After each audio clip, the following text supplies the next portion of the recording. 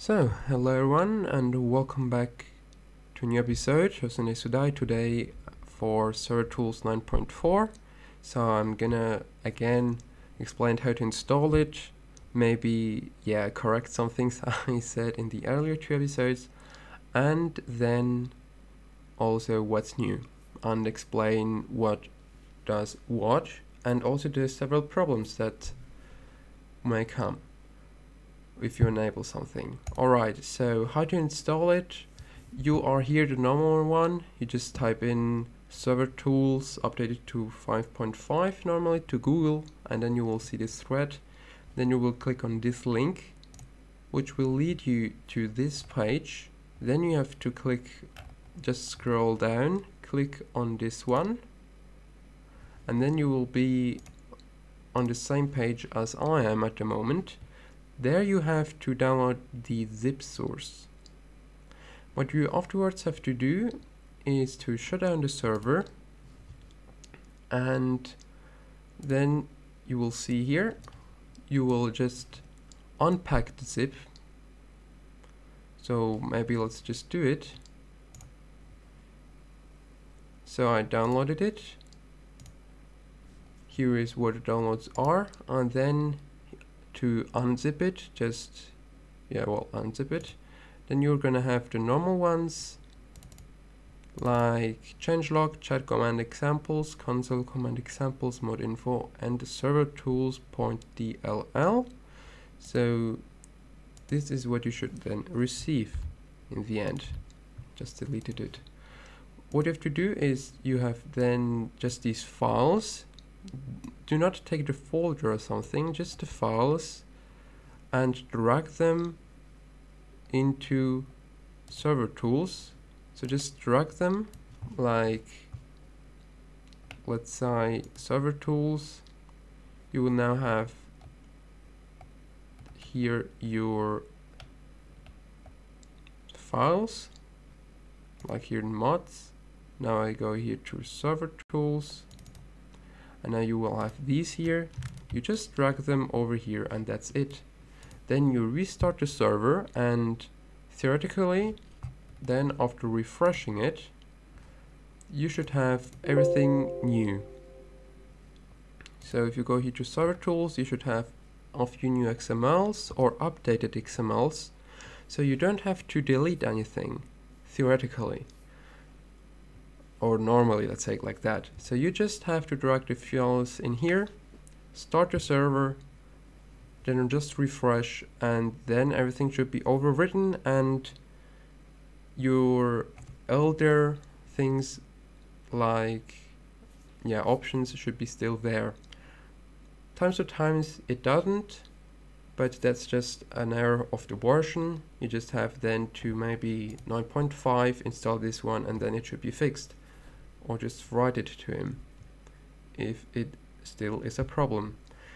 Anyway, then let's straight on go to the Servertools config, because now I'm gonna go through all the things again and explain it to you what it is. As you can see, 9.3, so you can also check it on here if it's true or not. Actually, I'm using Notepad++ for this. Just maybe you want to know it. So the admin chat commands are true. So it's like one admin chat command is @admins, and then you can write your text in the chat, and then only admins will receive that. So yeah, you can do it as you wish. Admin list is if a player types in admin list, then the server gives us a response. Hello, there are a few admins available, or just the names. So the admins on the server right now are SuperF and so on. So this is this option that players can see if there's someone here on the server that is an admin. Then the name coloring, just that is written in front of your name. The SuperF is in red, and also admin is in red, so people know that you are an admin. Animal tracking is something else now. As you can see, is always show response. So what you have to type in, you're going to see this always on the commands list, animal track, always with slash, and then it's going to spawn you an animal in front of maybe 20 blocks up to 60, I know, up to 30. So in this range, 20 blocks far away to 30, it's gonna spawn you an animal, random one, every 60 minutes. And here are the entities ID, so you could also spawn like a bear, or a zombie bear, or a zombie like that, I guess, as you wish. And on invalid item stack, so if someone has like 10,000 wood in one stack, that's wrong, and then it's gonna just ban him. Auction, so auction is something interesting and new. So a player puts an item in a chest and you have to stand over the chest and then like type in auction, and then other people can, well, can give or can just make an offer, let's say pickaxe, and a player now sells his pickaxe over the system, and then players can type in I buy this or not, or like an auction, so I pay 300, the next one gives 400, and yeah, these are these special coins that are gonna be down here in shop. That's the source of it. Autosave world is yeah, the world is gonna be saved every 18 minutes, or as you wish. Auto shutdown, that's interesting. So what you have to do here is, if you enable it, it shuts down the server automatically. And here you can, first thing you have to do is time before shutdown. So you will need this if you want just once a day a shutdown. You have to put like these are ticks, so 24,000 I think, 24,000 minutes, oh no wait, it's 60 minutes per 24, exactly, it's that. And if you have done that,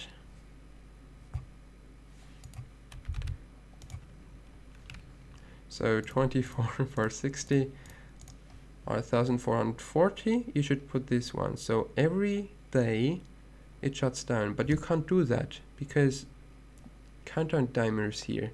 So you would need 1438, and then after these 1448, so almost a day minus 2 minutes, it's gonna then come down this countdown timer, which is also additional 2 minutes.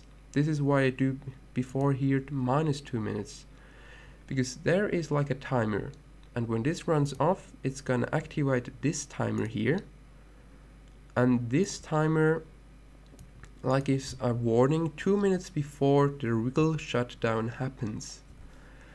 And then it's also alert on login and days until horde. Alert on login is if you then join in these 2 minutes, it's gonna give you an alert that the server is gonna stop soon, in 1 minute or 40 or something like that. And days until horde means that the server doesn't shut down during a horde or right after it. So it's like prevent that you can't loot your lovely zombies that you killed. Alright, so remember that 1438 and then 2 minutes here, or maybe like countdown timer 10. So for 10 minutes before it does, it counts down that the server is gonna shut down, as you wish. Then bad word filter. So you know, bad words like shit or something like that.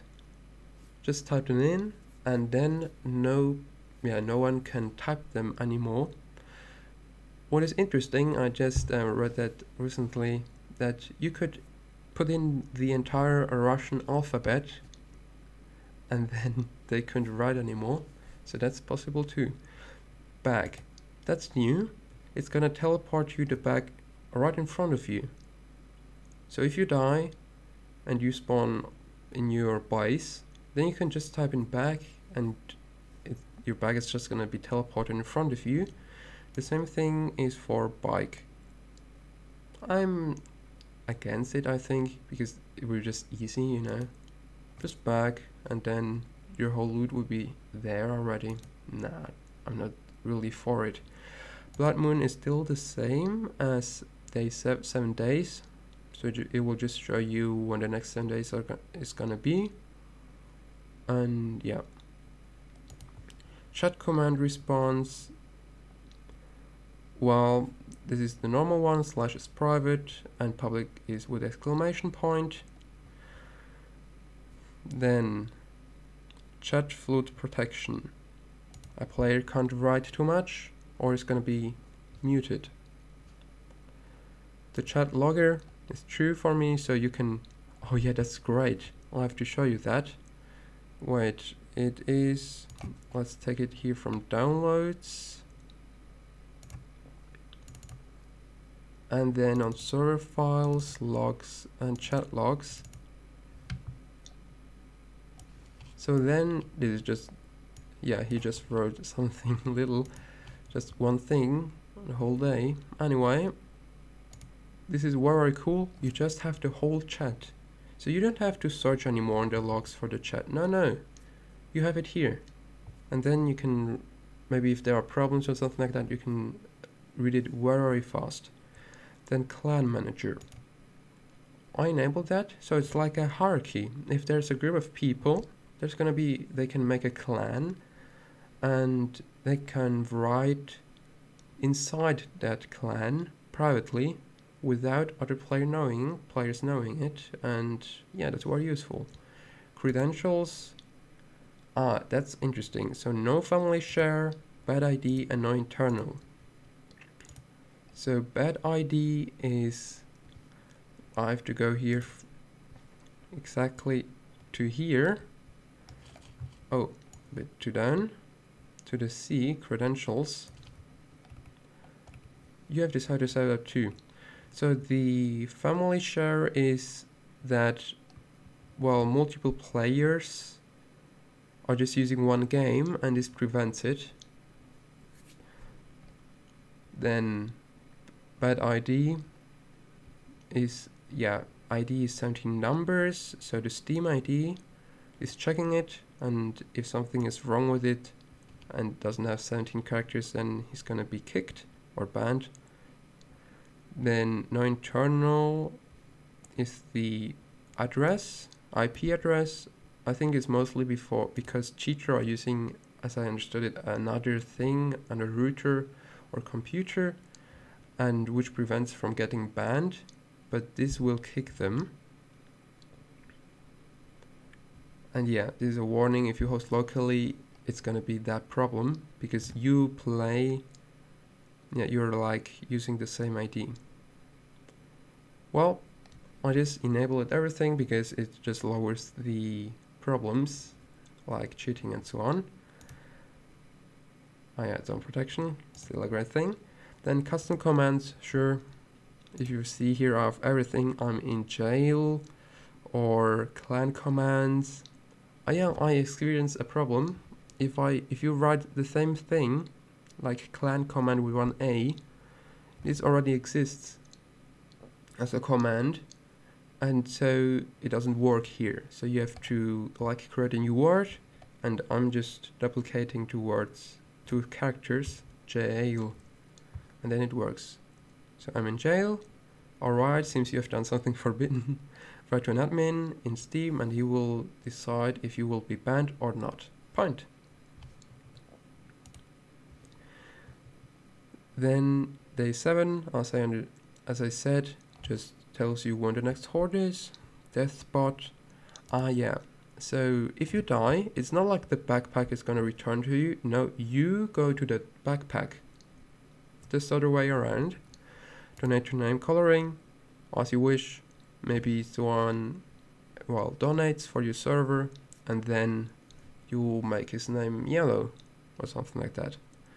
Entity cleanup, were useful if maybe a player just drops like 1,000 pieces of dirt or stone, it's gonna clean it up. And also blocks, as I said, and falling trees. You remember maybe older people, well, older, the Alpha 15, where you had to really craft all the time like shovels that you had then, and then you leveled up slowly. So the more shovels you crafted, the faster or the more you leveled up. And then you maybe just threw away like hundreds of pickaxes just like that, because you had crafted too many, and this would delete them. I think it's just then more FPS, just helps you. Then the entity underground check, that's not for cheater. That's like if a bike is underground, it's gonna teleport it up, or also backpack. The first claim bug, I think it's a good idea. It can be exploited, but I think almost everything can be exploited. It's just like if a player dies, you know, a very early one dies just the beginning and loses his claim block, then he can just type in claim block in the server and he gets a new one. So yeah, that he can try it out again. Then flight check, that's as it is. It checks if the player is flying. The problem is I don't have any more jail, because it has errors, sure. And there were a few errors because there was a player on a roof, and this roof got destroyed and he fell down. But the server recognized it as he was flying and not falling down, and then he got in jail. And then the problem is always you have to do so much. It's very hard or very frustrating to then get someone out of jail, but not because it's, well, so difficult. No, it's very easy, but the problems are then you have to teleport him back where he was before. Maybe he died and has lost because of this jail, because he couldn't like run away from zombies. Well, he lost his backpack, and then you don't know what he had, and then just it's a complete mess. So yeah, I do still kill, but that's it, and also nuns. Then FPS, set target 30, so it's just the target of your server to have 30 FPS, and it sets on it. It sets 30 and it tries to maintain it. I don't really know how, but it's trying at least. Front teleport, that's actually something I was thinking about, and I might enable it. It's if you add someone in the game as a friend, then he can teleport you every 60 minutes somewhere. So one player can teleport another one. It's a good idea though. And then gimme, I'm against that. So yeah, it's like it spawns random things, even zombies. No, I'm not really for it. So like maybe gimme every 60 minutes, then you receive 5 scrap metal and 1 water. That will be just an example. It's random. Then hatch elevator detector, against that, sure, so false, because it's so great to have this hatch elevator. If you know what it is, you have to try it out. It's one of the greatest inventions that there are in Sunday to Die, just so fast. Right. High ping kicker, sure, 140, so if someone has more ping, he's gonna get kicked.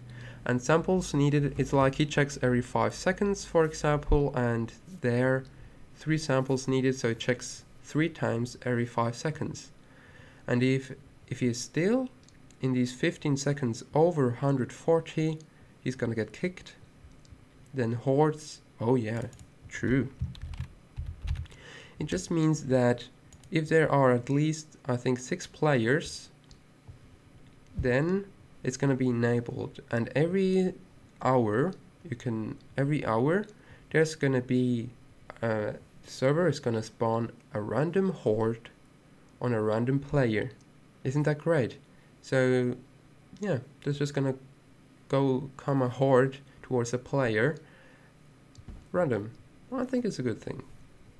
A bit more threat. Maybe even a dog horde. So yeah, info ticker, sure. Just tons of information, as you can see. Don't build your base in a city, etc, etc. Invalid item kicker, so you can do it as you want, as you wish. Let's say your server is against weapons, so you could then have in these XML, which is going to be created if you enable it, you can put weapons in it. So it's going to be explained in that XML, and then you just have these several weapons that you can't have, and if someone does have these weapons, then he's going to get banned. So yeah, if you don't want certain items. Jail, good thing. It is self-explaining. Let's say here for the flight check, as you can see, it's jail enabled, so you can do that. So if someone gets caught by cheating, or maybe cheating, and say it like that, because there's always errors, then he's gonna get in jail, he can't get out of it, and yeah, he just waits for being processed, like in a court. Next one is the kick vote. So people can vote if a player should be kicked. Like if there's no admin at the moment and there's one player that's really annoying, then people can vote for him being kicked.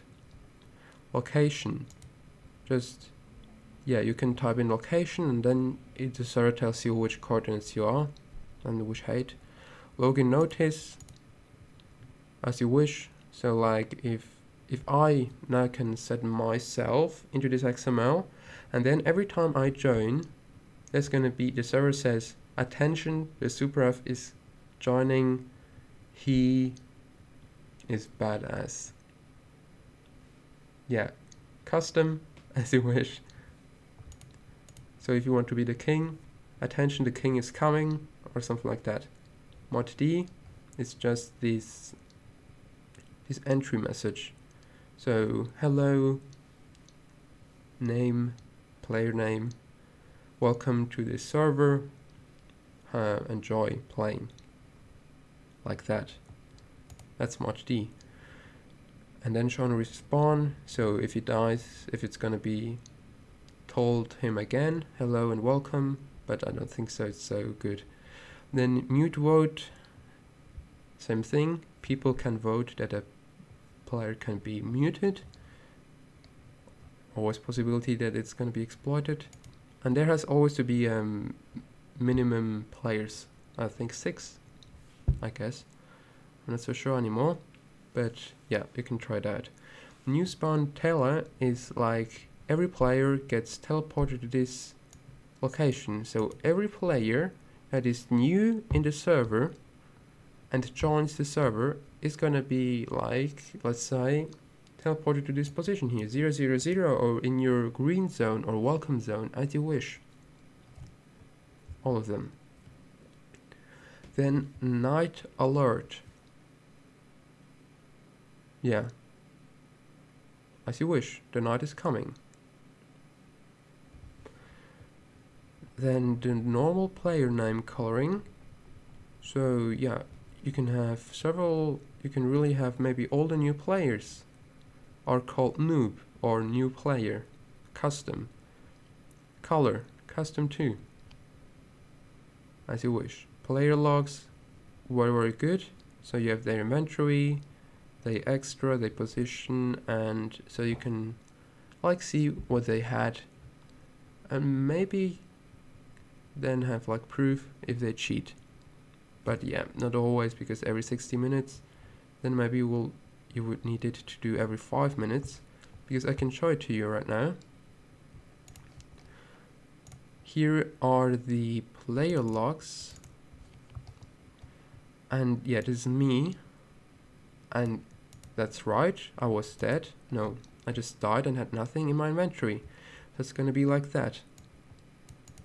You have what you have in your belt, backpack and equipment, and if you are like ill or have broken your wrist, everything gonna be in there. Then the player stat check, I think that's very good. Obviously ban. Yeah, oh, okay. Yeah, so it's like you can't have the full amount of like everything. You can't have every skill at max even though you are level 1. That's just not possible. And this, he recognizes it, it's against cheaters and then bans them automatically. Very good. Real time, yeah, it's a funny thing. So it reminds people in the server every 60 minutes what real time it is. I think it's very useful for players that play a bit maybe too long. It just reminds them, hey, it's 4 o'clock in the morning, you should maybe think about going to bed. And then report. Let's put this on true. And I'm in level 1. I know 0 at the moment. Days before log delete 5. People can report players, like cheaters and so on. Very useful, I think. Because I can then see what happened, which player is involved, and then I can put it on the watch list. I'm gonna explain that later. So yeah, reserved slots. So if someone donates, and then he can always join because he's then in these reserved slots XML. And even though the server is full, there's going to be one place free for him that he can always join because he donated. Yeah. And admin level 1, so admins can go automatically in. Restart vote. If a player is just too laggy, they can vote to restart, and then just, yeah, minimum players, as you can see.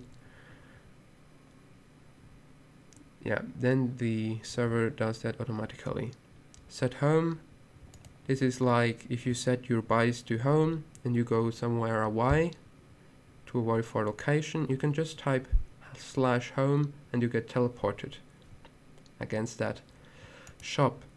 This is now the shop thing for the coins. So you get coins if you kill a zombie, custom, 1 coin or 10 or 1000, or if you kill a player. And if you die, how many you will lose. And yeah, that's the shop anywhere. Like you have then, I think, an XML, and you can put items in it, like 1000 steel, and then players can buy from it. Shop anywhere means you can buy this steel from anywhere, or if it's on false, only in traders. Yeah, in the base of the trader. Special player name coloring, so just special player, not a donor, not an admin, but maybe a slayer that killed 10,000 zombies in 1 month or something like that. He can get a special name and a special color. But then it's still the same thing as admin, you know, with the color and this prefix. Starting items, there's going to be an XML, and then maybe you can decide every player gets a shovel and a pickaxe and a miner's helmet, every player that joins the server, as starter pack, as you wish. Stop server. So if you type in the console stop server, it's going to be a countdown 10 seconds before it does. then 30 seconds before it shuts down, it's every player is going to be kicked. So in a way, this is for nothing anyway. And then the kick login is no one can join the server. So really, the server is shut off for these last 30 seconds. More useful, I think. Suicide, sure, that's good. So if you're stuck somewhere, you have to kill yourself. Then travel. I don't really like that. It's like, again, teleporting, travel to a location. Travel, you know, you can set certain points as travel points, like your green zone, or maybe the radiation zone, or point 000. You as an admin can then put these points as travel, and then the players can travel to these 3 points. Nah, it's still traveling. Nah. Underground check. Well, if someone has no clip and so on, it could get banned, and yeah, the server tries at least to recognize it. As always, there's room for error.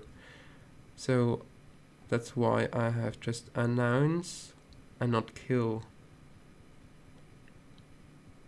Yeah, because I once got stuck in the earth and then I was killed because the server thought I had no clip.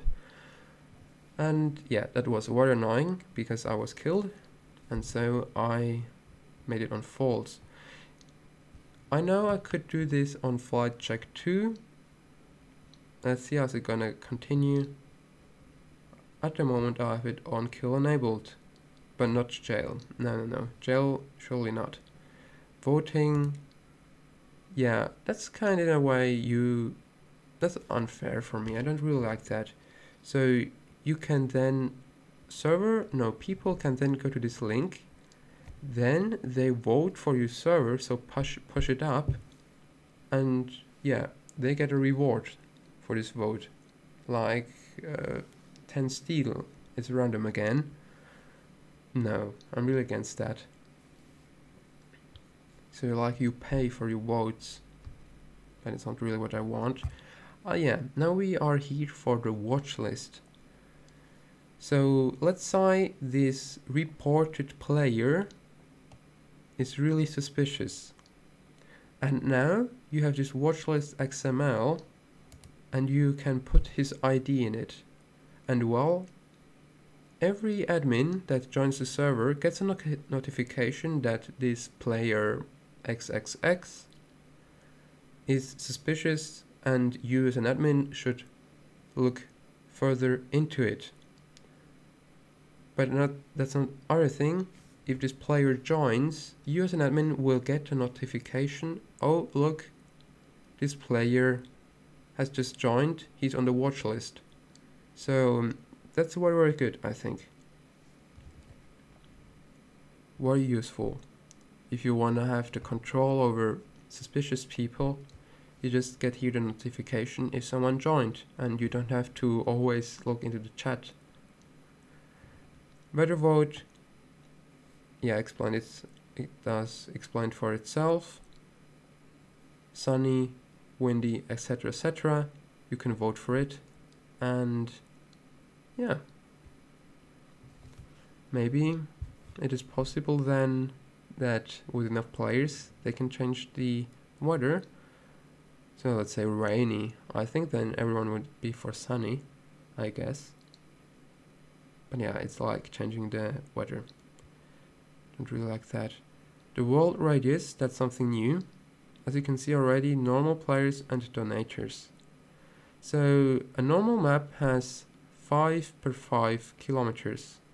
So 5 north and 5 south. So I am 10 per 10 kilometers, or 10 per 10 blocks. 10,000, I mean. 10,000 blocks per 10,000 blocks. And if you enable this one, then players can only go 8,000 blocks far away. But donators have all the radius. So like these donators get a superior like bonus, and even donators can maybe go into this zone of this 10,000, so ranging from 8,000 to 10,000, and in this zone the normal players can't go, which means that donators are completely safe if there's only one or two. Now, as you wish. It's like a safe zone for richer people. And last but not least, zone protection. I really have great hopes in this one, and I already wished a lot, and it's coming sooner or later. So the zone protection is, you can put a zone as you wish, and in this zone you can enable these different features like zone message, set home, or no zombies, or also kill. So there are gonna be more zone protections, so maybe you can have one zone that only kills, one that only puts a player in jail, and so on. But right now there's only one. And well, this zone message, this is here in zone protection XML, and you can, so coordinate 1 is one coordinate, and coordinate 2 is the other part, so the other corner, and well, there's the entry message and the exit message, and also the zone name. So a bit for you, for helping you. So you're now entering the market and exiting. Were useful, I can already see a lot, because I have the rule that, yeah, people can't, well, build, or well, let's say not can't, they shouldn't build in cities, because time to time I'm gonna delete these region files, and then I can just put zones around these cities which warns the player, hey, do not build anything in there, it's gonna be resetted, and it's private to every player, so very useful. So really then people really can see themselves that they don't have to do that. Because yeah, it might happen that in the info ticker they don't read that, because they just play maybe 1 hour a day, and in that hour it's not going to be displayed how you don't build in cities. So with this zone protection you are sure that they get the message. Okay, so again, this was everything from 9.3. If there's going to be a new update, so 10 point something, I think I'm just gonna explain the new ones, the real new ones, or changes. Alright, so again, just to remind you of everything, you don't have to delete the files normally, just put the new ones into Servertools, and then the XMLs aren't gonna be, well, overwritten from the mod itself, and you don't have to do so much. But sure, enable the new things, as I did during this video. Alright, have fun with Servertools. This was a Super F in Sunday to Live video, more theoretical. Have a nice day and bye.